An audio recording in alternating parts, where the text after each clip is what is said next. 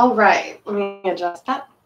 Good afternoon. My name is Miss Felt. If you've joined me before on here, you've seen some of my live videos. I've been doing lots of projects with you from your house using supplies that you hopefully have in your home. This will be our last art project for the school year. We're doing something really fun today. We're going to be making some 3D puffy paint ice cream cone art, and I will pan you down and have a seat and show you the supplies before we start. Most of the things that I am using today you can find in your house. If you don't have those things, it's not a big deal. This is why I record these and I post them onto my YouTube channel so that you can access them at your convenience. So I'm going to pan you down and we're going to go over the supply list for our project today. Okay, so take this here. Sorry about the noise. Can't get it. All right, that's probably enough adjusting. It's probably making a lot of aggravating noise. So, okay. All right, so for our project today, for our very last one, you are going to need the following. And I've got some things here that I don't need. Like, you don't need an iPhone. That's just sitting there. I really don't think you need scissors today, so we're going to get rid of that. And I don't think that we need our acrylic paint. Those are from previous projects. What you do need today, you're going to need a piece of cardstock or sturdy kind of paper. I have just a piece of thick cardstock. The back of a crayon box, or a cereal box would work well. You need just a basic pack of crayons.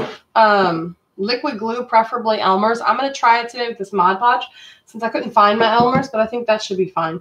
So just like liquid white glue. You need some shaving cream. I just have this Barbasol shaving cream. You can get the kind of the Dollar Tree I use a lot in my classroom. You're going to need some food coloring. I have some different colors, a spoon or two, and some all-purpose flour. I just have like a few scoops in here. I also have some bowls. I know I don't think I put that on the supply list, but no big deal. Just go grab your bowls now. When you come back, we'll get started. I may have an extra one. I'm not sure. So, measurements. I know that there's like measurements on some of these blogs, but basically we're just kind of looking for a certain consistency. Almost like Model Magic. We kind of want it to be sort of like stretchy, and we don't want it to, we're going to mix the shaving cream, the Mod Podge, and the flour together. We just don't want any of it, we don't want it to feel like a flour, we don't want it to feel exactly like glue, and we don't want it to feel exactly like shaving cream. We want to feel like kind of a mixture of all of those things. So we're just going to kind of do our measurements in stages. We're just going to experiment, kind of like with cooking, a little bit of this, a little bit of that, till we find the right consistency. So I'm going to just take some flour, scoop it on in there. Take another spoonful of flour, and maybe a third spoonful of flour. Not a ton of flour. Then I'm going to take let's do the shaving cream. I'm just going to give it a good little dash of shaving cream. Maybe like one even layer over top. There we go. Give it some real height. See? There you go. And then for my glue, I'm just going to pour a little glue on top before I mix it all together. So, my Mod Podge is a little bit thicker than a lot of liquid glue. So I don't think we need a ton of glue. That one's going to be the one I'm going to put the least in for now. But we'll see how that works. I might need to add some more. So now I'm very gently going to try and use my spoon to combine these things. Oh, Lord. I'm getting some flour on my table. Oh my goodness, I'm really getting flour on the table. Maybe I should have used a bigger bowl. If you're watching at home, you need to pause this, rewind, or pause this, go get a bigger bowl, and then come back. All right. So at this point, it feels really bouncy, but it feels mostly like shaving cream. I think there's a lot of shaving cream in here. I don't think I've gotten all of my flour combined. And I think we might actually need a little more glue. It's kind of got like a whipped cream sort of consistency. Might be close, actually. I do remember when we've done this in class before that we had to kind of play a little bit with the ratios. So let me just add just a little more glue. Mix that around. Kind of almost like a Model Magic consistency. That's looking better. Something kind of like cake frosting, too, would be like a good one. Which I'm starting to get, actually. It's actually looking pretty good. Remember, if you don't have any supplies and you just want to watch Miss Felt make a mess, you're more than welcome to just enjoy the video and watch me make some cool ice cream. I love going online and watching other artists create artwork. It's very inspiring just to watch people turn, you know, ordinary things into beautiful art. So I totally get it if you'd like to just sit and watch. All right, so I'm pretty happy with that. That looks like it's going to be enough for my 2 colors. I'm going to be doing strawberry and mint, both with chocolate chips in them for my ice cream today. So what I'm going to do, first of all, I'm just going to let this sit and take this and put it in my flour container over there that I didn't use. I'm actually going to do my ice cream cone right now. So for my ice cream cone. Oh, and I'm supposed to have a Q-tip, but I don't have one here, so I'm probably just going to use the back of a paintbrush. I'm going to grab a brown crayon, and I'm going to take up about half of my page making an ice cream cone, which I've just got a triangle that I'm drawing upside down. And then I'm going to just do some cross hatching on it, just make kind of like a grid. So I'm doing diagonal lines this way, which you can't see because the image is being blown out by the light. And then I'm going to go the opposite way. And I'm pressing pretty hard, and I'm probably going to trace over these brown lines with maybe like a darker color, like maybe a purple or something. Now I'm going to use this brown, and I'm going to very light pressure color like this. I'm coloring quickly because this is not the most exciting part of this project. The most exciting part is the shaving cream. All right. The important thing is that I try not to leave a whole bunch of evidence of brush strokes all over my project. Sorry. I like coloring, so my head gets closer and closer to the paper. All right. So I'm going to do, and I'm doing purple just as like kind of a cool shadowy accent, just to give my cone a little bit more depth and interest. All right, I like that. Very simple. And now the star of the show is going to be our shaving cream puffy paint. So all I'm going to do is put that aside, take some bowls. I'm actually going to split this concoction that I just made into 2 bowls because I'm going to turn them into 2 different colors. And I might even save one tiny little smidgen in another bowl to make some like chocolate chips. All right, so mixture number 1. I'm going to create some mint colored ice cream. Just take it. I'm just going to do like 1 drop to start because I want it to be pastel green. So 1 drop, and I'm going to slowly combine it, and I'm going to see how light it continues to be. Oh my goodness, it's so light. It's so light, in fact, that I probably have to add another drop. It's not bad though. Boy, I tell you, putting the flour in there really changes the consistency of this. 1 more drop. Boop. There we go. Okay. You know, I'm probably just going to use the back of a paintbrush for this other bowl over here that I'm going to mix my pink with. So either you have a whole bunch of spoons with you, or you're going to end up using your Q-tips and your paintbrush. All right. I like that green. We're going to keep it. For my pink, I'm just going to very delicately add a drop of red. The red, if I remember correctly, is pretty potent, which means that it's a really strong color and it mixes. It'll turn red really easily if I put too much food coloring in there. So I'm not going to put too much. I'm just going to put enough to where it sort of gives me like a strawberry ice cream color, which it looks like it did. That looks good. You can see I don't have a whole lot of this. That's a good color right there. I don't have a whole lot of these, but it's not going to take me a whole lot to cover my paper. And it's going to dry nice and textured. Okay. So I'm going to leave that over there. Now, I'm just going to give myself a little guide with a crayon of where I want to put these 2 scoops. I guess I could just like this. We're going to do 1 green scoop. And on top, oh, that was so light you couldn't even see it. 1 green scoop.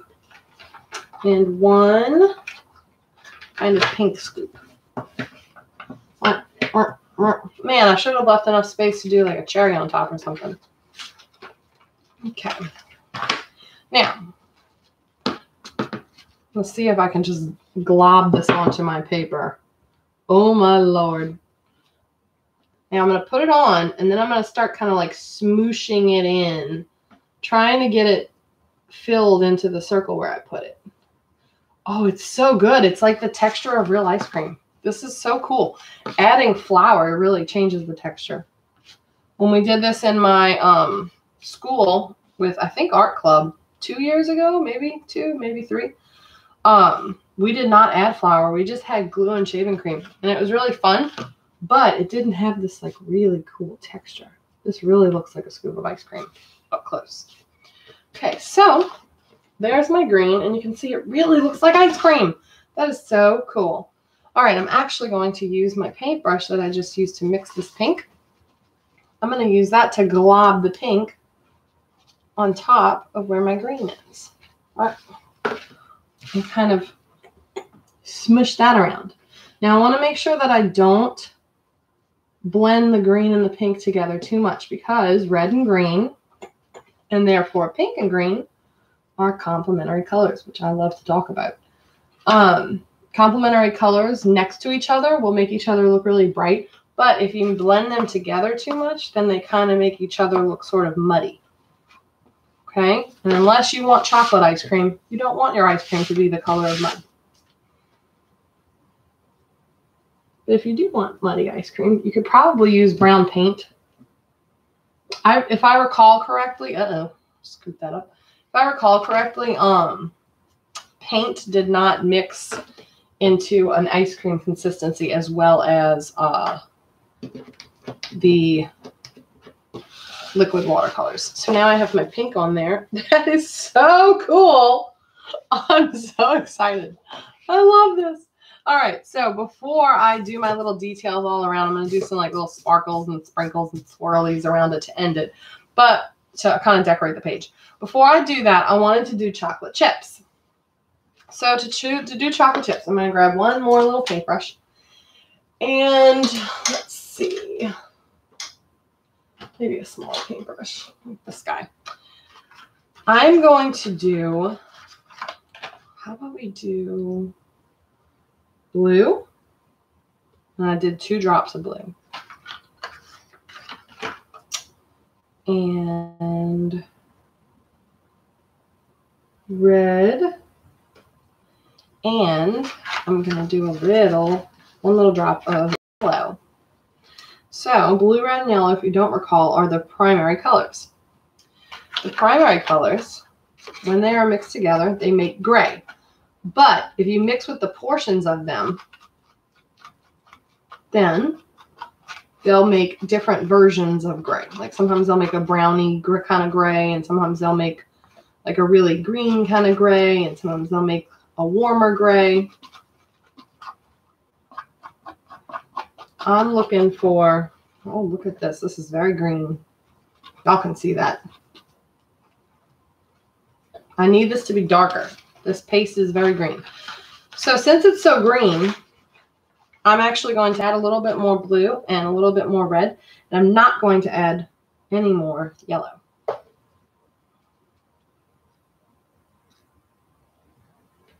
Add a couple extra drops of red. Okay. You can see now that it's starting to darken some, and it's starting to look more like the color of a chocolate chip. Like a milk chocolate chip. Ooh, it's actually starting to look like chocolate ice cream. All right. We're going to go one more time to darken it up. 1, 2, and you can see that I add a little at a time. 1, 2, 3. I'm adding a little at a time so that I don't over add. Whoops. Got some red food dyeing on me. There we go. All right. That looks cool. All right, so that actually looks like chocolate or toffee soft serve. So what I'm going to do now is I'm going to wipe a lot of this off the tip of my brush, and then I'm just going to take and dip it in very delicately and just place it onto my, oh my goodness, these look like real chocolate chips. So cool. Oh. Now I'm twisting and turning and being very, very gentle when I place them on there. I don't want it to be like a giant glob of chocolate chip, but I also don't want it to be so teeny tiny that it just looks like a smudge of dirt. I want it to look like a chocolate chip. Look how cool that is. You know what? Strawberries, they can have, this can be like a chocolate strawberry scoop, right? They have those, don't they? They have a flavor that has chocolate and strawberries together. I certainly like chocolate and strawberries. All right. My favorite ice cream is something, I like peanut butter and chocolate. That's like to die for, in my opinion. That's my favorite. So anything that has chocolate and peanut butter mixed together, I'm a fan of. Obviously, Reese's Cups, peanut butter cups are like my favorite snack. That's why I actually don't buy them, because I'm nervous of being with them, because I will eat the whole thing all at once. Okay. I love that. Okay, so as you can see, I've now got my chocolate chips on my ice cream cone. So the last step that we're going to do is I'm just going to decorate around this just to kind of make this page look a little happier. If you're using a cereal box, you can probably color on that with some crayons. If you're using like a paper that's not white, you can still color with the crayons. If you didn't want to color with the crayons, you could just wait till this dries and kind of cut it out, a contour shape around your ice cream. But we are going to do some decorations. So first of all, I'm going to pick out a couple colors and I'm going to make a pattern with those colors. I'm actually going to use, let's see, I want this to be cat. So I'm going to do pink. I'm going to do these like really fun kind of cartoony stripes. And this like darker pink together. Oh my goodness. You know what? I'm going to skip spots.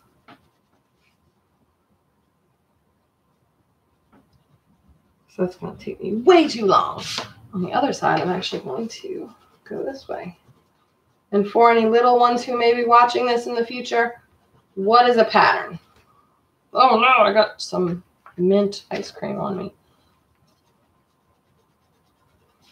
Very good. I heard your answer through the TV, like many children's shows. Pattern is something that repeats itself. We practice patterns a lot at Joe Davies in art class. All right. So, got my happy ice cream. Oh, it didn't look so good. And now I'm going to create kind of like a fun little border around my page. Now that I've had all this pink and I've got this kind of color scheme going, I'm going to choose a light happy blue to go as my border. So for my border, let's see. I'm I don't want to go all the way to the edge of the page. I'm just going to kind of go near it. And I want it to be a little thicker, and I want it to go behind my exploding happy lines. I don't know what you would call those. Animation lines. Kind of look like the ice cream is dancing. Okay, let's see. I'll let him overlap and go under the ice cream cone a little, because that'll make him look like he is. Oh, no, he didn't need to go in. But it would make it look like the ice cream's kind of popping off the page. I actually have a little secret I'm going to do right before we leave with that. I'd like to add a little shadow under the cone to make it look like it's really popping off the page. Because some of the pieces of this art are popping off the page. Your 3D ice cream's popping off the page. All right. So this part down here now looks all sad and lonely. So I'm going to take a light color because I don't want to distract from all of the awesomeness happening here. Let's see. Let's take this yellow and this yellow orange, and we're just going to do some happy little swirls. So I'll do a couple of yellows. I don't want them to be too big or too small. I might even overlap a couple up here. Then I'm going to take some oranges. I don't want those to be too big or too small. And I'm just filling in some of the bigger white areas, because before we put these in here, oh, you can't even see it that well. I'll hold it up when I'm done. Before we put these in here, this paper in the back, it looked really like sad and lonely. And now you can see that it looks nice and happy and bright. Now I'm going to teach you real quick how to make a shadow before I go, because we're just about done. Nice quick little project. And you have to let this dry for a while. I wouldn't touch it right after. I'd probably just leave it overnight. And then I wouldn't fool with it a bunch, because even though it's going to develop kind of like a film over it, it sort of locks it onto the paper.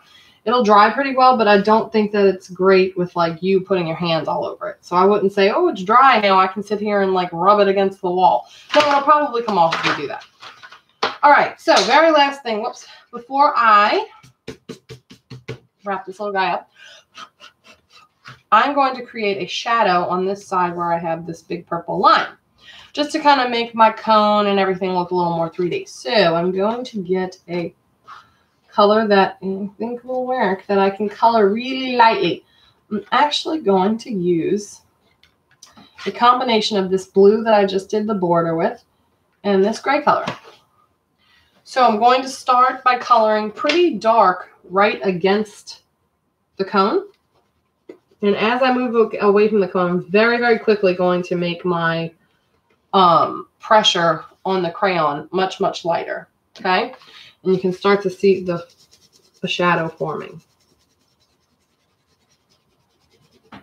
You could call this an optical illusion, because you're making it look like this ice cream cone is sitting more off the paper than it actually is. And if you're very careful, that's pretty much it. See it? If you're very careful, you could go around the shape of your green and your pink. Don't get rid of that blue. I'm going to show you how we can use it. And I guess you could have tried to do this shadow before you put the 3D ice cream stuff down, but it would have been kind of difficult, because it's hard for you to control with your Q-tip or your spoon or your paintbrush, whatever you used. Kind of hard for you to control the edges. And it's actually a good thing that we couldn't control the edges really well, because that really does look like ice cream that was just scooped up and tossed onto this cone. It looks very realistic. Got a very realistic texture. Okay. So I'm just going all the way up at the top, trying really hard not to hit the ice cream with my crayon. But if I do here and there, it's not a big deal. Just blow it off. There. See that little shadow right there? That looks some cool. Now, the blue. The blue is going to be for a deeper shadow. So in the areas where the shadow should be the darkest, like right where these two scoops meet each other, I'm going to add some blue and make it look like the shadow is darker in there. See how that just happened? You could even go on top of that with like a darker blue I don't want to add too much blue, and I don't want to cover all the gray with my blue. Just want to use the blue as another element to add depth.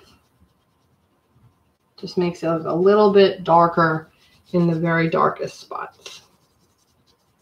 And I could actually go back with that purple that I used at the beginning. If you want to know if your shadow is taking shape, you need to step away from it a little bit. So I'm like here, like kind of on top of my paper while I'm working. But when I want to check, I kind of hold it away from me so that I can look at it a little further away. I have the benefit of right over here, I can see my camera. So I can see my video. And I can see on the video what's happening and where my shadow is lacking, where I need to add some more gray or whatever. You don't want to add too much gray, though, at one time because you can't subtract shadow once you've got it on there. Like I can't erase the crown. So I'm just going pretty delicately. Adding shadows and highlights and stuff, that's like one of my favorite things to do in art. It's something that I've always enjoyed and something that I do pretty well. Probably because I have a lot of practice. And a lot of you ask me how I do that, and it, like I said, it's practice. When you look at enough objects, you start to understand where the light falls on them. All right, that looks pretty good. I like that. So, last step that I'm going to take before we are finished with this beautiful piece of work, and I know not everybody has this because I didn't tell you to have this with you, but I have some white paint right here, and I'm going to just take a little paintbrush, and I'm very, very quickly going to add the tiniest of highlights to my cone. Just taking a dot of white paint right here, and I'm just like that. Basically, just to give him a little bitty bit of shine. Now, oh man, I wish that I didn't have. Wow, that actually looks like an ice cream. That is pretty stinking cool. All right, let me see if maybe I turn this light off if you guys can see that better. Yes, you can. All right, so there's my ice cream. It really is like the texture of ice cream. I'm very tempted to touch it. I know you guys can't see the chocolate chips super well, but they're like shaped like real chocolate chips, which is super cool. I'm going to let this dry for 24 hours before I let Maggie hold it or before I fool with it at all. And the paper is pretty heavy, and it's probably going to stay pretty heavy. Okay, so if you are watching this video, I'm sorry I didn't warn you that you needed more bowls to mix in. So just go grab those, or hopefully at this point you've already gotten your bowls. Be careful with the food dye because clearly it can leak on you. I hope that you have enjoyed this video. If you were just watching, know that I'm very proud of my artwork and that I'm excited to show this to Maggie, my daughter, because she'll get a kick out of it. She actually might try to eat some, which, you know, all the ingredients we used. Oh, no, I probably wouldn't eat the shaving cream, although it's probably non-toxic. All right, just don't eat it. I hope you guys enjoyed this ice cream cone making lesson. I hope that you have a wonderful summer. This is going to be the last live video I will be doing for the school year, but I'll probably be doing some recorded videos here and there throughout the summer. So make sure that you're checking back, and I'll probably share those videos when they become available. But this is not the end of me making art videos. This is just the end of me doing these live videos on Wednesday. Thank you for joining me. There are quite a few of you who did these projects pretty much every week and would send me your projects when you were done and I could see them. They're beautiful. I'm so happy with all of you who have participated in keeping your art muscles strong. If at any point in the summer you feel like you want to make some art, just go check out my videos, pick one out of the stack, and you can definitely participate. You can send them your pictures to me when you're finished. I'd love to see your finished products. Email. Your parents could Facebook me. I think that you can message me through Google Docs, like on Clever, if you would like to. And just know that I'm very proud of you. I miss you, and I hope you guys have a wonderful summer. Definitely make sure that you are enjoying yourself and stretching your art muscles until I can see you again. And for my graduates, I will definitely miss you. And I hope that you have a wonderful time in 6th grade and beyond. You're going to do great, okay? Miss Feld's very, very proud of you. All right. You guys have a wonderful, wonderful summer.